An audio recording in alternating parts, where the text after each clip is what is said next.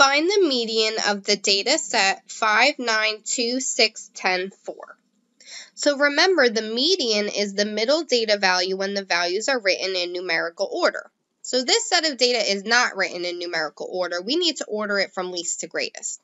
So reordering these numbers would give us 2, 4, 5, 6, 9, and then 10.